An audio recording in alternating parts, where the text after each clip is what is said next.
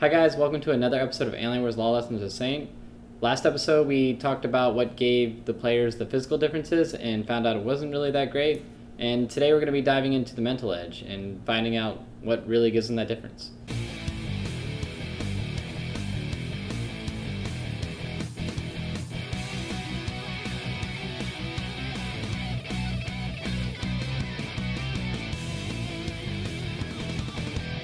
Hi guys, we're going to be going to the LCS to talk to a local sports psychologist. Let's go.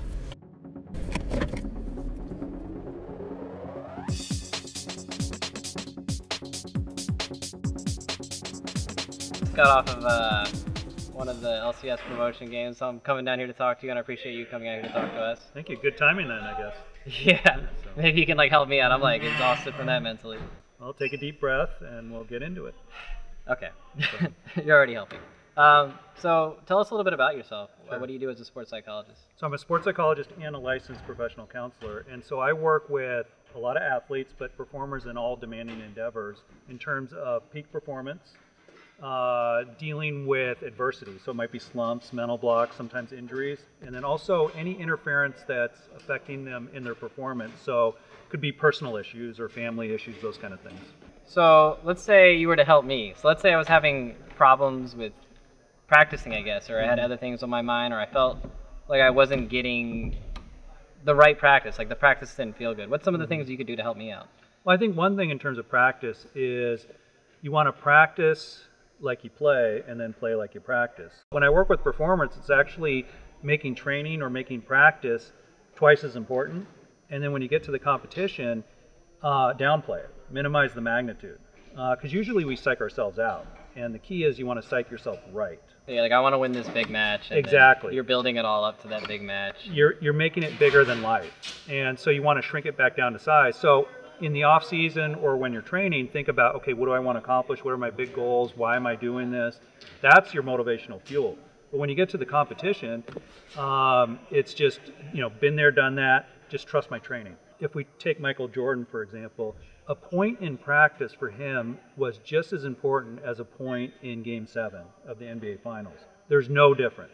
Now, that doesn't mean you're... It's so hard to reach that mental, I want to say fortitude, I think. Yeah, and that's why there are not that many Michael Jordans.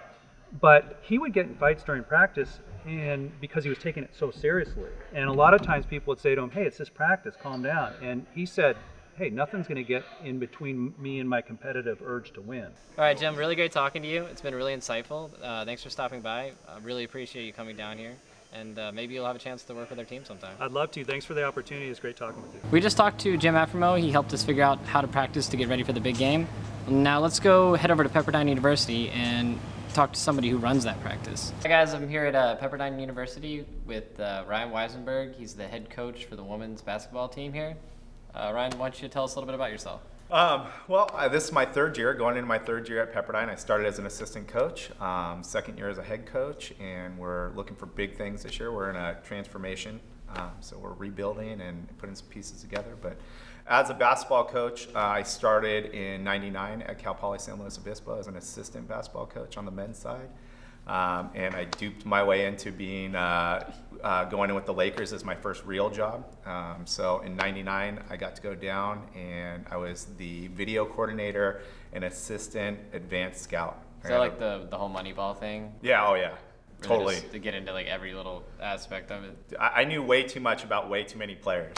My mental Rolodex is completely full right now. So and it's from past players. But we'd watch a lot of basketball. I basically would help my immediate boss, Chris Badakin, who was the advanced scout and video coordinator, develop player tapes for our players, scouting reports for our coaches, and we would basically deliver that to them. They would go through it. They would be up and ready for our upcoming opponent, and from there they would present it to the team, and they would work their game plan off the information that we gave them. We actually talked to a Minnesota Vikings player, and he was telling us how much like video work they do.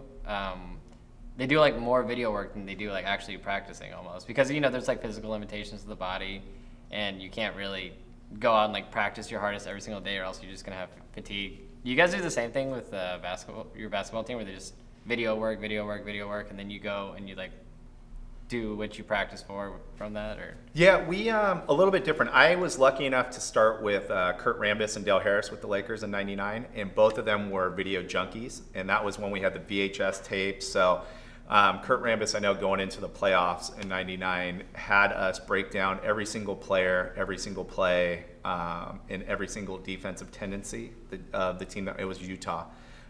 Before we played them. And so we were literally giving stacks of VHS tapes in the locker room. So Shaq got a stack of tapes. Kobe Bryant got a stack of tapes.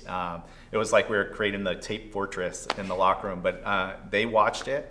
And then Phil Jackson came in, and he's a completely different beast when it comes to video. He's a big video person, but it's more in blocks. He wants to watch game pieces. So he'll go from the 3-minute mark to the 8-minute mark and want to watch it fully with little bits and pieces cut out. And then he would throw in a movie clip.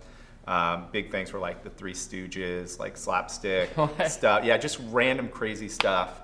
So my job was to watch movies while watching players and teams and find comical, Super Troopers was one we pulled a ton of good clips out of. And we'd throw them in randomly. So you'd be watching the game and all of a sudden you'd have a Super Trooper or something come up and the guys just to take the edge off. Yeah, it takes the edge off, keeps the focus on what they were doing. But we would, because there's 82 games in a season and you're really playing 3 games a week, and you don't want to wear out guys' legs like Kobe's legs. So we would spend about an hour and a half to 2 hours of video. They would go out on the basketball court for about an hour and go through walkthroughs, and then they'd also do weightlifting and strength and conditioning stuff. But video is real big.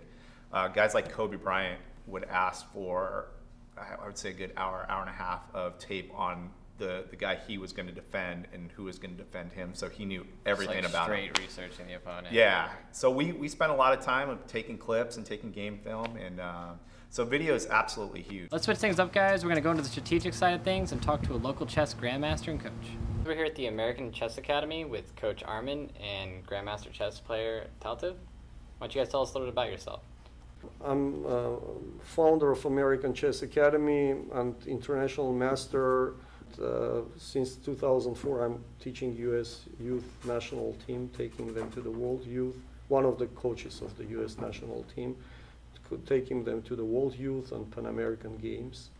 My name is Tatev Abrahamyan. I started playing chess when I was 8 years old, so I've been playing for 18 years now.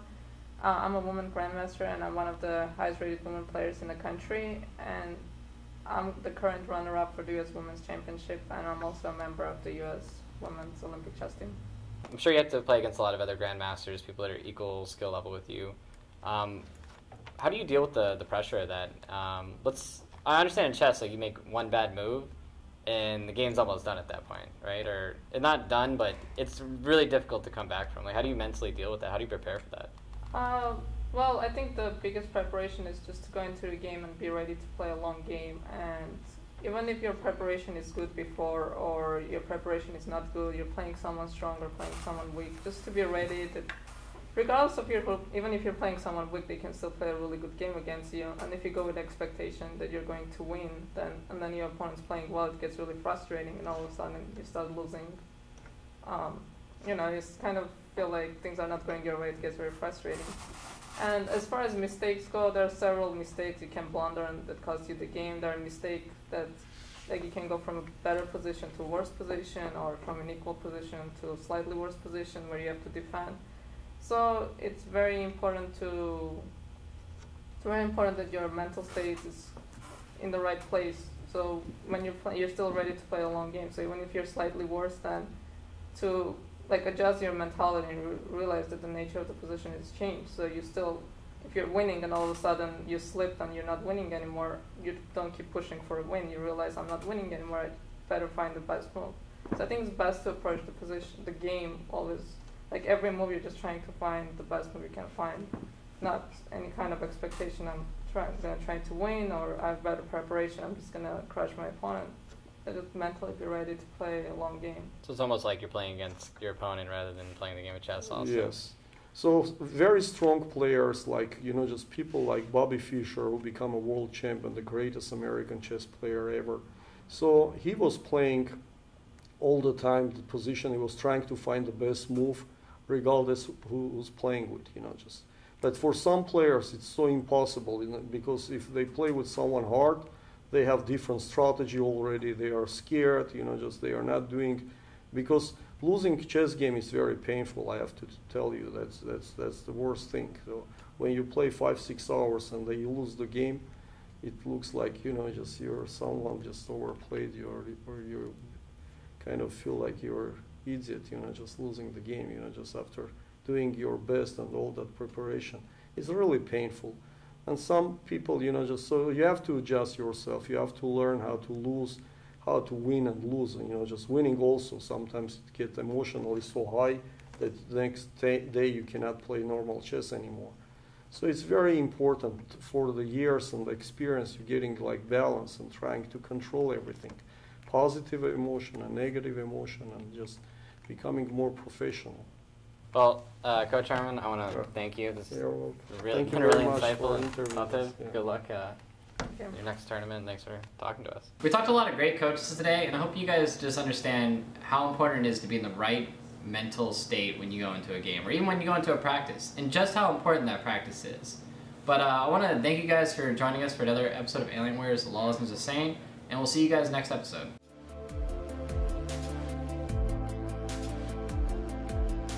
Huh, Steve, you're not bad.